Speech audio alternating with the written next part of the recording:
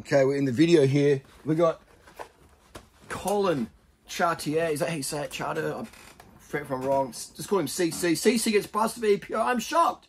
I'm shocked. How do you get caught with EPO these days? Like, it's so easy to pass the tests, right? And it was a random test, so it wasn't even that competition. He didn't have to answer the door. He didn't have to pick up his phone. He could have said, "Oh, sorry guys, I was standing down the road. Oh, I'm really sorry." You're allowed to miss drug tests with the out of competition ones. You can miss around 3 out of 18 months, maybe more, depends on your excuse. All right? I'm shocked he got busted. Okay.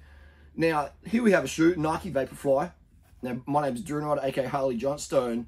Okay, and if you don't like the truth, click off the video now. All right. If you want to be realize what's going on, then keep watching the video. You want to be educated, keep watching the video. You want to have a better quality of life, keep watching the video. This is an Adios Pro 2.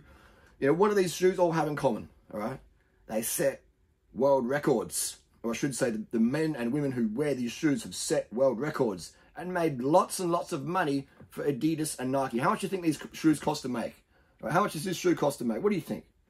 How much do they retail for? All right. So, do you really think anyone out there who's winning big races in these shoes is doing it clean? Or these shoes? Or these shoes? All right. Do you really think that these African runners who are escaping poverty, all right, and Nike and Adidas scouts go to Kenya, Uganda, Ethiopia and say, "Hey, you got some natural talent. Come and join this running clinic. We'll get you on the good shit. Let's go." Do you think they're going to say no to that? No. I just want to pick potatoes for $500 a year. I'm happy with that. My family can exist on $500 a year. Yeah. Sure. You know what I mean? What you going to do? All right. So that sets the level right up there. Okay. It's the big brands pushing the performances. Nike, Adidas, the bike companies, the triathlon companies. They have got money and they will give it to people who can win, so they can shill these products to the NPCs out there who go, "Oh my God, you took EPO. You're a naughty boy. You're a naughty girl. I'm unfollowing you. I'm going to go follow such and such, who's also on EPO." Okay? You can't win.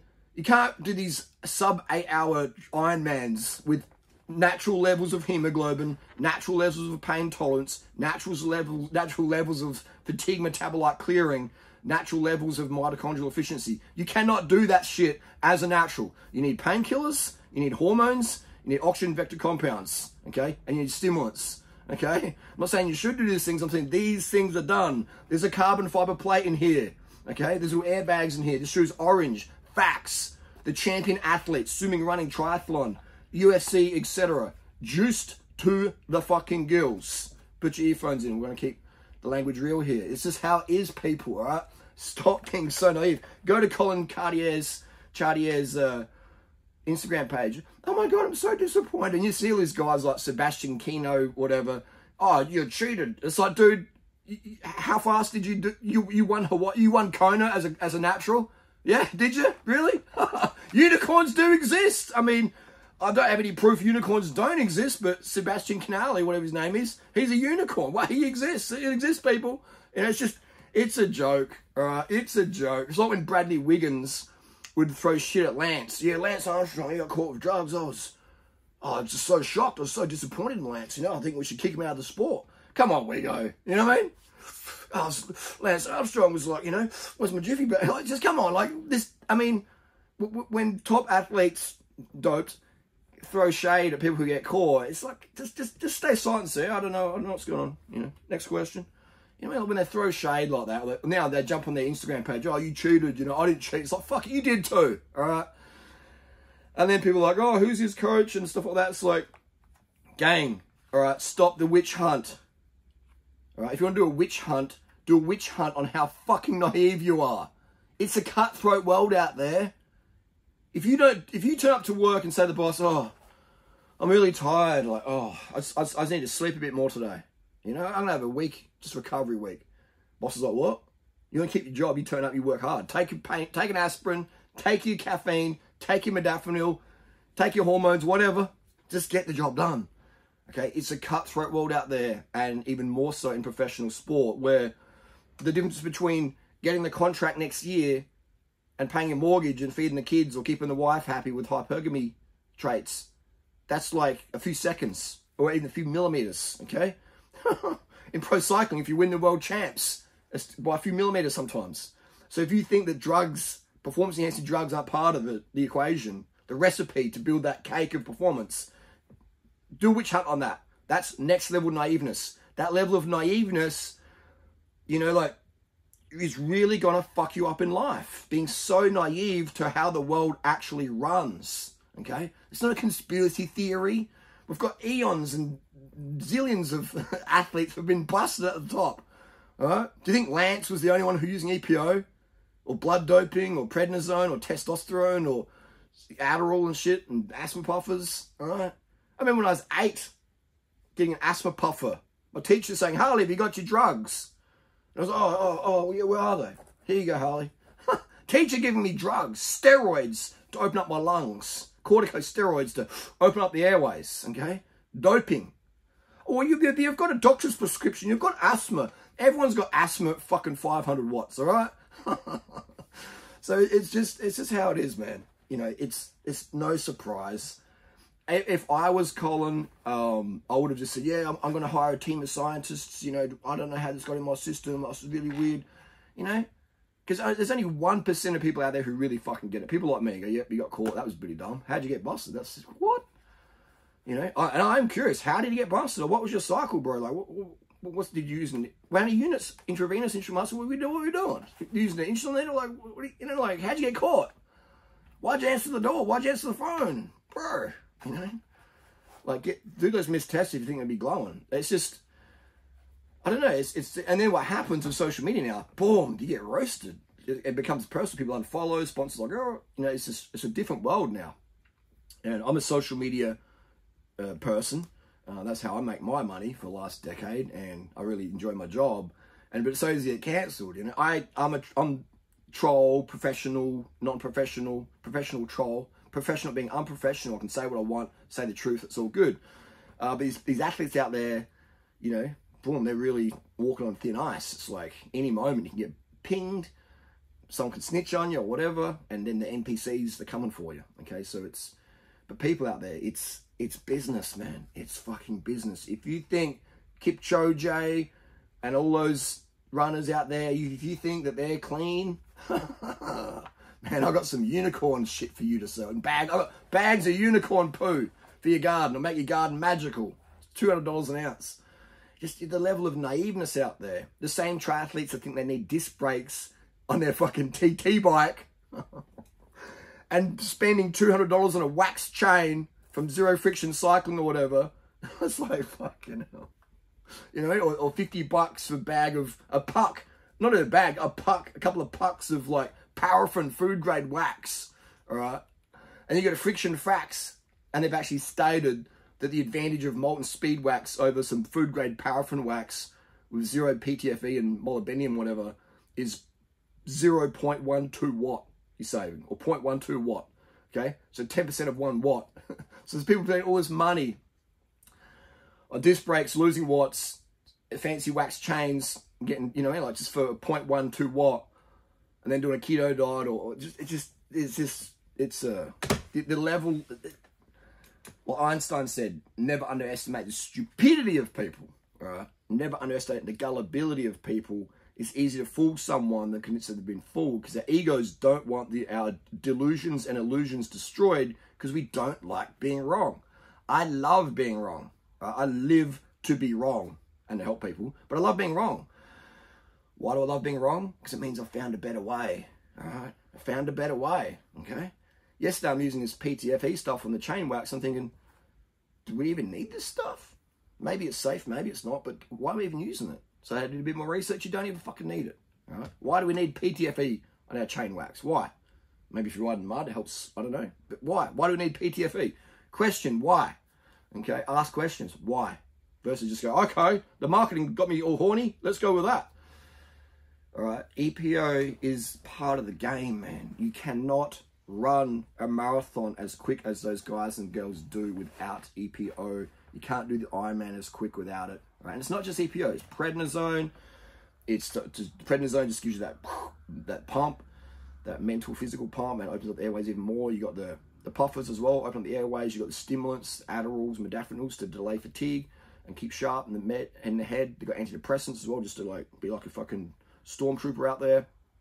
The hormones, because your thyroid's getting tamed and all the crazy training and the stimulants and the fatigue, all this stuff. Your testosterone driving through the floor, which can be good for weight loss, but then again, you could be also getting anemic and have low glycogen partitioning. So a little bit of test or nandrolone can help with the enhanced glycogen partitioning. So you've got all these balancing all these hormones and stuff in the body, the mitochondrial efficiency and all things like that. This ain't going to be happening natural, all right? And again, this is where I lose people. I lose so many people. Oh, no harder. Because their egos can't handle that they're going to be wrong, or that they are wrong, or they've been lied to. And that people say, oh, no, just like you saw in the last few years with all the, you know, all the lockdowns and stuff. And now on TV, it's like, what's going on in Australia? It's like nothing even happened, all right? All these people being bankrupted, losing their homes, sleeping in cars in the name of health. And it's like, well, hang on, like, it seemed like we did more damage to people than what was going to be potentially done, or was getting done. You know, so the people don't want to question that, because most people out there are overwhelmed. They're doing calories in, calories out, which means they're just like running on fumes. They're just like, no, I'm overwhelmed as it is. They got kids, they got mortgages, they got all the weight issues and body dysmorphia, and because of all the social media and all the bullshit, the filters, everything. So people got all this shit going on, and you throw a little bit of truth on there, you just got to crack the house of cards. Okay, that's why I have such a small. I've only got like 200-something K subs, and I've had hundreds of millions of views, because people watch my shit and they're like, unsubscribe, this guy's crazy. I can't deal with the reality. Can't deal with that reality. Or maybe I can a little bit, but not right now. See you later. Bye. It's just too overwhelming. Okay. So, but I'm never going to change, because someone has to be over here saying, hey guys and girls, this is how reality is. Okay. I'm never going to change. I'm always going to be like this, the truth bomber, because people need to wake the fuck up. Drugs are part of sports. It's like eating breakfast. Okay. Drugs are part of society. Okay. Drugs ain't going nowhere. People out there high as fuck on caffeine and modafinil or whatever, or on hormones, giving these athletes, oh, you took drugs. Do you know how many age group of triathletes take drugs? Well, my doctor prescribed me. You're still on performance-enhancing drugs, motherfucker. All right? Well, I'm not cheating because I got a prescription. Are you still on performance-enhancing drugs? There's plenty of people out there who don't want to take any drugs. No caffeine, no aspirin, nothing, nada. No hormones, nothing, nada. They're the natties. And who are they? We don't know, because they're at the back, okay? So it's just how it is. It's just how it is. I've been a full natty athlete. No caffeine, no painkillers, nothing. And I've been an enhanced athlete. And it's night and day difference. It's night and day difference. So if you think that someone's taking EPO just once, or I just want to experiment as a pro athlete, see what it's all about, it's like, they've been taking it for fucking years, okay? You can't win big events as a natty. Unless everyone got a flat tire, or everyone took the wrong course. You know, and went off 5K off course, and you just kept going straight in the right. Maybe there. Unicorns do exist. I've never seen one. I've never ridden one. I've never seen unicorn shit. Or marketing says I have. But you know, it's just how it is. Juiced to the fucking gills. All the big names, girls or guys. But they're so nice. They're just a nice person. A nice person wouldn't take drugs. What the fuck? Nice people don't want to win. Nice people don't want to have money. Nice people want to provide for their family.